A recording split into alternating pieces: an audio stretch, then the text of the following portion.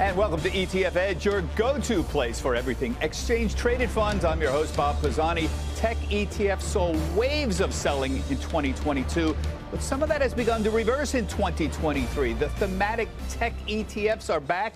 Electric vehicles, social media, robotics, artificial intelligence, fintech, even cloud computing are far outperforming the S&P in January. Let's talk to the king of thematic tech ETFs. That's what I like to call him. John Mayer is the Chief Investment Officer for Global X ETFs. Also joining us, Kevin Simpson, the Founder and Chief Investment Officer at Capital Wealth Planning, author of Walk Toward Wealth.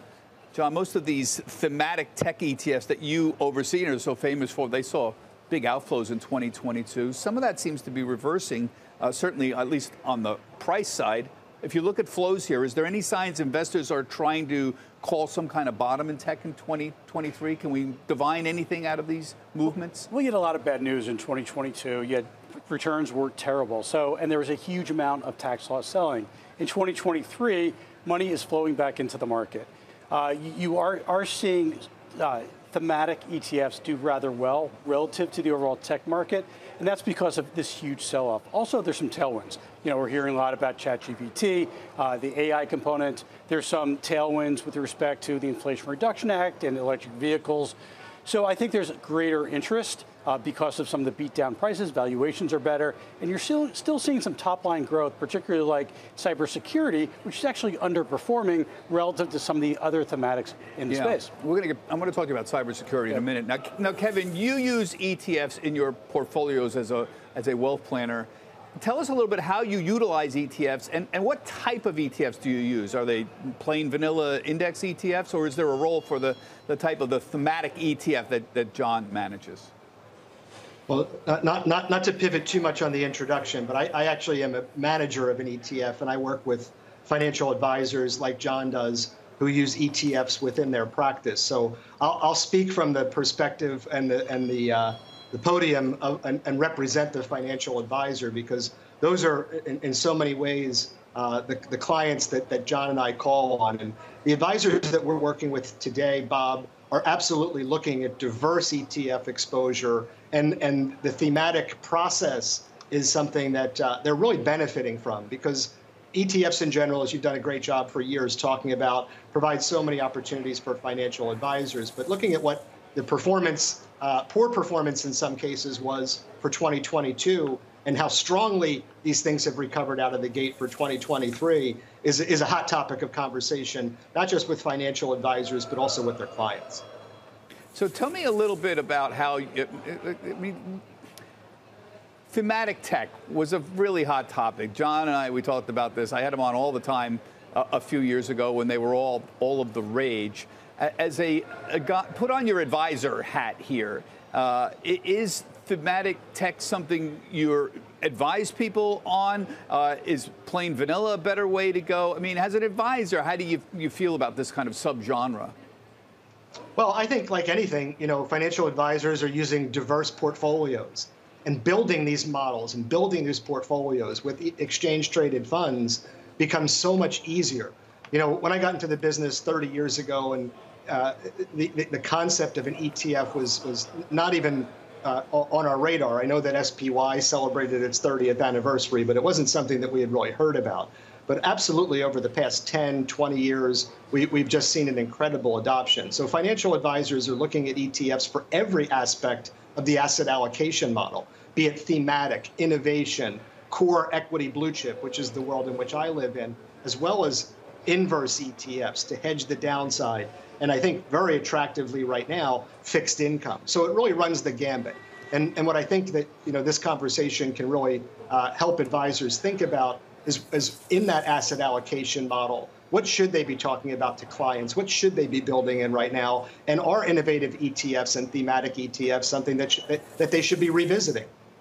Yeah, I have to say that the Jack Bogle in me, Bogle being the founder of Vanguard, I can hear him down up there in the heavens saying, Bob, I know you like talking about these thematic tech ETFs, but there's mean reversion in all of this stuff. Eventually, the stuff comes back down to earth. It goes up and it comes back down. This is why Jack was such an indexing guy. And I keep hearing that, even though I talk about it, because people are interested in this. People are interested in trying to buy the next winner and figure out where things are. And people are interested in tech. But you understand the point. Yeah.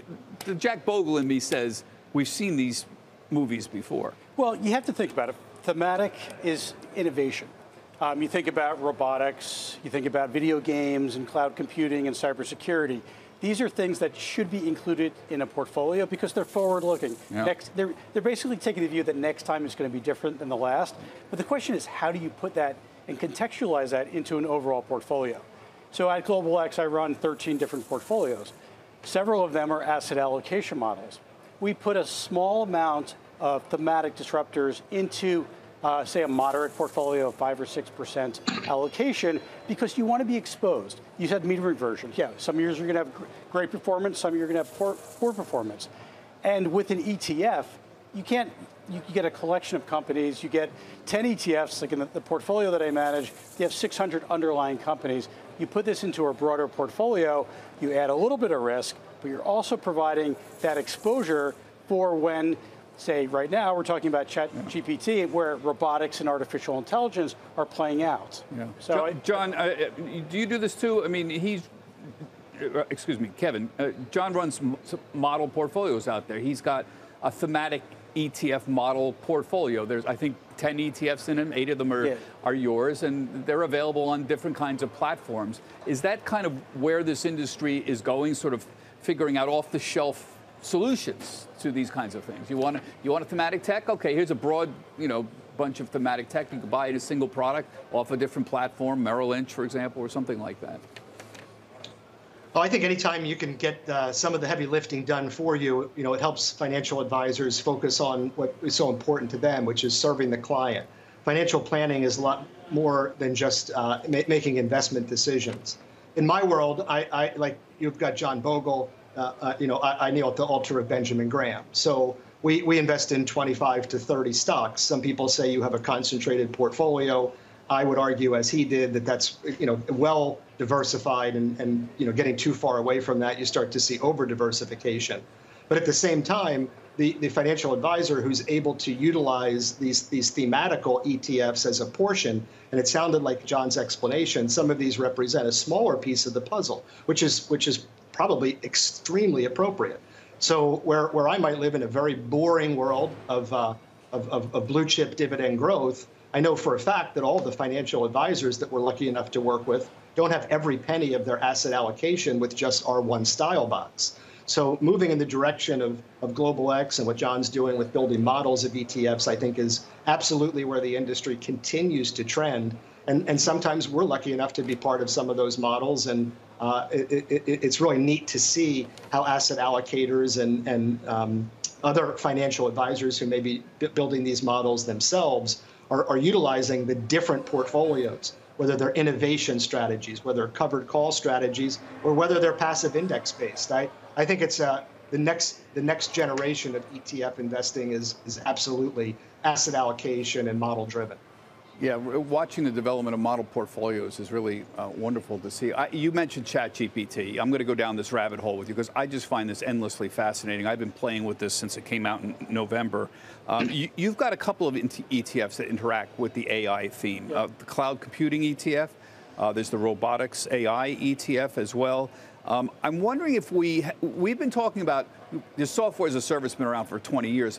AI as a service, this concept of being able to set up an AI system or an AI piece of your technology and then charge a subscription for it after you have, essentially subscribed to it for ChatGPT. This has been talked about for years. Is it actually now becoming feasible? Can we have companies that will utilize ChatGPT or something like that as part of its service and charge a subscription, can make money off it? The quick answer is yes. So think about ChatGPT was launched by OpenSI in November. In 5 days, there were 1 million subscribers. And that's with no advertising. My son tried to sign up yesterday. He couldn't get in. He's on a waiting list. So if you actually look at the interface and the playground, it's very innovative. type in an ETF versus a mutual fund, it gives you a very cogent answer. If you think about how this is going to be used, it could be basis for papers. We can't quantify how good that information is because it's scraped from the web. But I do think this is like the very beginning of the services, and it's going to be, you think about Microsoft is investing billions of dollars into this. They're not doing this out of their heart. Right. It's going to be integrated into what they do. The question is, can you get a significant revenue stream from another company by licensing this? That's what I'm not sure of. It seems like you could. Playing with this for the last 6 or 8 weeks, it seems very obvious to me there's going to be some stories down the road about people doing stupid things. So I asked it simple things like, give me an itinerary of going to, northern Italy, and it makes suggestions. It's already suggested hotels that are not there anymore. Just don't put your tax returns. A lot of crazy. Well, that's what I'm thinking of. Like, I'll bet you there are crazy people who submit their tax returns and say, could you organize this more efficiently? Can you get me more tax deductions? And of course, this is all kept, right? This is all stored. So people submitting private information on their personal life, their tax returns, all of this is stored, right? Cybersecurity. There's got to be a story down the road about this. John Smith submitted his tax returns to ChatGPT and said, could you get me more deductions? And now they have all of his tax returns, essentially. There's no question. People are going to put information in there. There's malware already being created because of the inputs in ChatGPT. That's why you need cybersecurity. And that's going to be an area that's going to continue. I mean, that's a recurring revenue stream in cybersecurity. Has underperformed this year relative to some of the other themes. Why is that? Why have I look at some of these cybersecurity stocks and they're not doing that well this year? And this is the one cybersecurity ETF bug is underperforming the S&P. It's the only thing in your portfolio here that's kind of underperforming. Yeah, and it's the top holding. You're seeing revenue growth, top line revenue growth being very strong. In the third quarter, you saw private equity activity slow. In the fourth quarter, it started to pick up. Why is cybersecurity stocks underperforming everything? I mean, electric vehicles are up 18%. Cybersecurity is up 4%. We believe we're in somewhat of an economic slowdown. Where can companies save some money? Think about it.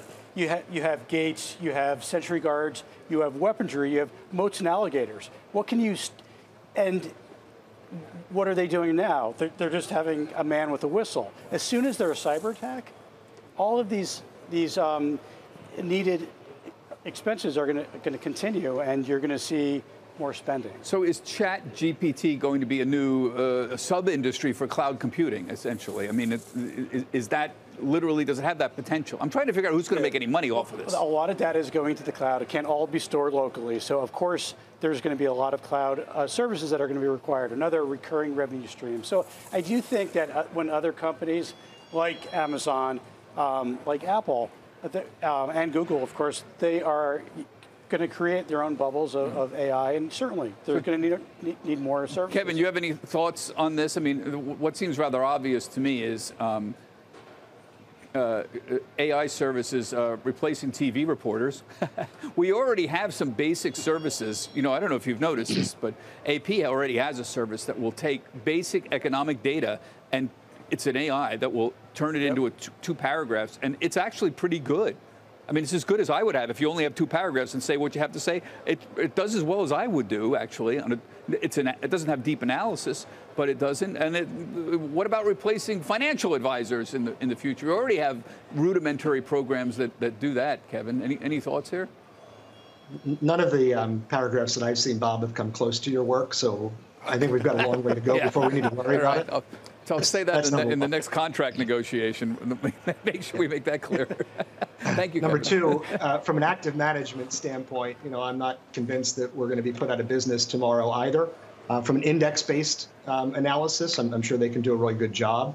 You talked about how the story ends, and we know how it ends. We've all seen The Terminator, so I would be very reluctant to be putting too much of my personal information anywhere. We've been taught that for so long that with this new and fun technology, to John's point, it's just it's ripe for hackers and pirates and thieves. So I would be extra careful. Now, from an investment thesis, we own Microsoft in our exchange-traded fund. In Devo, we own a 5% position in Microsoft. As John mentioned, they've allocated a tremendous amount of money towards this technology. So we're paying attention to see how they can monetize it. We also own Apple, which I know is, as with Amazon and Google, kind of working in that same cloud space to build their own islands of this technology. So, how do you make money on a neat thing is always a great question mark. But for us, we're going to focus very heavily on these companies that are really producing revenue and maybe not the ones that are the exploratory, hoping to be the next Microsoft. We're going to stick with Microsoft. I want to move on and talk to you about Devo in a minute, but I just want to finish my final point about ChatGPT, and that's the sort of other downside to this. It creates an environment for individuals to create malicious software with very little coding skills at all. You can essentially tell it what to do. I would think the cybersecurity threats would actually increase under this, under ChatGPT. And yet, as we mentioned, the cybersecurity stocks are underperforming this year. Maybe that has nothing to do with ChatGPT, but you get my point here. Yeah. I mean, you can create malicious code now out of this thing, and it's surprising, I bet, how buggy some of the software is that you can find exploit. Yeah, I'm sure it's already being created. And I don't know if they're necessarily tied. I think that cybersecurity was kind of, with the beginning of the Ukraine war, which is about a year ago, cybersecurity did very well, and then kind of fell off the radar. As soon as there's a big cyber attack, I do believe that companies will continue to spend. We are going into a weakening economy.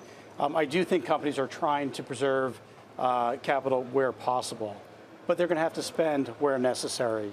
And as soon as you see that attack, as soon as you see the threats to continue, spending will continue, I have no doubt. It's a longer-term play. We always say themes take 5 to 10 years to play out, and I expect that to happen. Yeah. Kevin, I want to go back to your point earlier, a bit of a left turn here, but you run the Amplify Enhanced Dividend Income ETF, DIVO. DIVO is the symbol. So this is actively managed. We've talked about these kinds of actively managed ETFs last year a lot. They provide income. You select stocks from the S&P 500 index, and then you overlay it with a call writing strategy, essentially collect income. This was a big hit in 2022. You outperformed the market, and others of these covered call strategies outperformed as well. How do you feel about it in 2023? I mean, the obvious point here is if the market keeps rising, you give up upside at that point, right? Yeah. I mean, we run a very conservative covered call strategy. It complements the covered call strategy that John and his firm manage as well. I think there are really a lot of synergies between the two. I've been doing this for a really long time, so to me, it's not a question of because something worked last year, there's going to be a different theme next year. We're not really expecting there to be a whole lot different economic outlook in 2023 as we saw in 2022. You guys had a great discussion at the start of the show talking about the enthusiasm here out of the gate in January, repositioning, window dressing, technical trading, getting some positions back on that were sold for tax loss purposes. Maybe some of these things were grossly oversold last year. But from our lens, it's not a story of year to year or what's really happening over the short term of the economic cycle, but just really investing in blue chip companies, paying dividends. And that's where you get most of your return. I mean, you had a statistic that you put out a week and a half ago. I even used it in some of my commentary because it was so powerful. Looking at the S&P 500 from 1926 until today, and that revision to the mean, if you're getting a 10.2% return on the S&P 500, and to John's point, some years it might be up 30, some years it might be down 30, but that's what we're all in this for. If we can get a good, solid double-digit return. But what was most fascinating about your piece was that 39% of that total return, almost 40%, came from dividends and distributions reinvested. So if we can generate dividends and option premiums for clients, we've done half the heavy lifting. Whether we get a soft landing or a hard landing or we go into a recession or not, we own companies that have EBITDA. We look for low multiples. We want cash on cash to shareholders, and we want those dividends to be increasing every year. Because if you give me a raise on my dividend, that's a hedge against inflation. So I don't look at this as something that worked last year but won't work this year. Just like you with Bogle and myself with Benjamin Graham, these things work for decades, and that's why we're so passionate about how we are active managers, especially in the absence of the zero interest rate environment. Yeah, and do you want to say something? Yeah, to Kevin's point, these covered call funds, they're consistent. They provide high dividends. Investors like them. They don't typically sell them easily. We don't see meaningful outflows, even last year. So the investor sticks around because of the dividend. You may not get the full upside, but say if it's on the NASDAQ, you got a very high 10+ yield, a little bit less on the S&P 500 or small caps, but it's consistent, and people like consistency of the dividends. Yeah, and good point. And those of you who don't know what Kevin was referring to, I did a story a couple of weeks ago about total returns on the S&P 500 since the 1920s. And if you look at total returns, which is price plus the dividend, 39% of the total return was provided by dividends, providing they were reinvested. And what happens in reinvesting the dividends is you harness the power of compounding interest, which when I talk to students who come down here, high school students, I say, if there's one thing you got to understand, it's the beauty and the power of compounding interest. There really is a big difference between 1% and 2% returns a year over decades. And the numbers get very large. They don't look like much in the beginning, but over decades, they look really, really large. Kevin, I wonder if you could just give us your thoughts on the stock market right now.